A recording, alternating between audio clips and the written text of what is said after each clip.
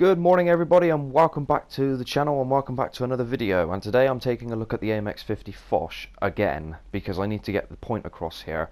I did a clip yesterday about, yes, this thing's ability to take hits, and this video pretty much is the epitome of evidence for this thing being able to take damage. Now, as I said in yesterday's clip, it was less than 4 minutes long. It was a very short clip. I took 24 shots, no penetrations.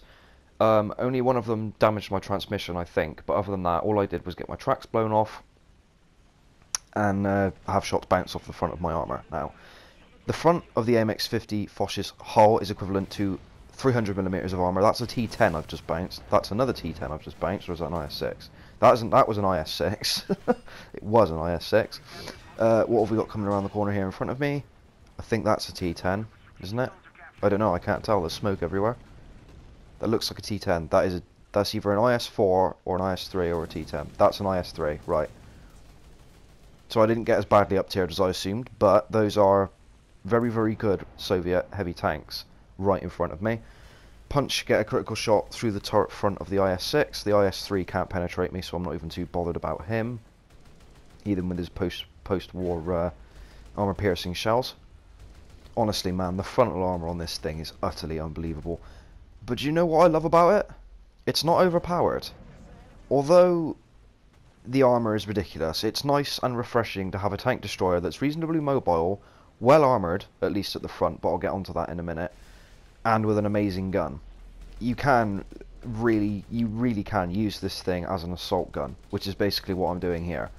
This is something you used to be able to do with the Jagdtiger, but the Jagdtiger is not quite the beast it once was. It's still good, don't get me wrong, it hasn't been nerfed or anything, but it's not quite as impressive as it used to be.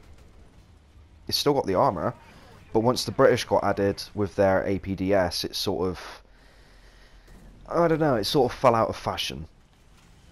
This thing though, I mean, you can't even argue it's overpowered. The side armor is not great. I mean, it's flat at the sides. It's flat at the top, so it's an easy roof target.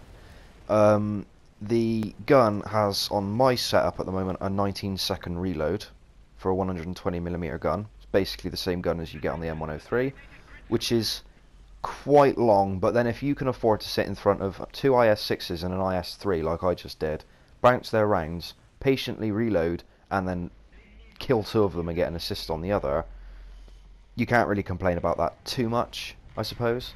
And then we get onto the fact that that was at point blank range.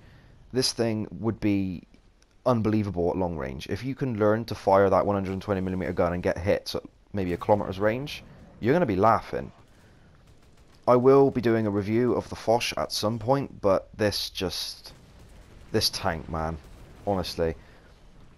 I'll be honest, as much as I play top tiers more than I play lower tiers, I do tend to lose money. I'd say 3 out of 5 games I play at BR 7.7 or higher, I lose money. Not a lot, but I do lose money. Since I've unlocked the Foch, I haven't even played my AMX-30. The AMX-30 has become my backup, and the 50 Foch has become my primary. This thing is utterly ridiculous, and I adore it.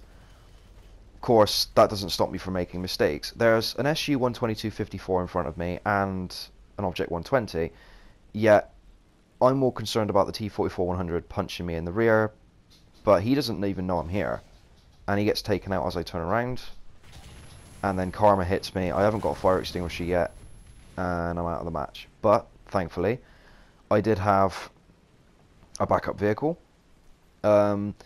I pushed up this flank once again. I went the same way, recapped the zone because the T-44-100 decapped it, and I was expecting the SU-122-54 to still be set up here along with the Object 120, which got taken out earlier.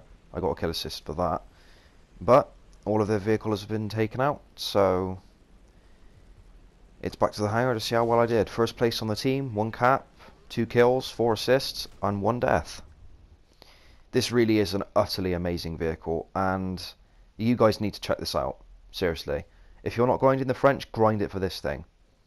Not the bloody AMX-50 with a 120mm, not the AMX-30 B2 or the AMX-30 1972. Grind it for this thing. Anyway guys, thank you very much for watching the video. I'll see you guys in the next one. Like, share and subscribe for more. Peace.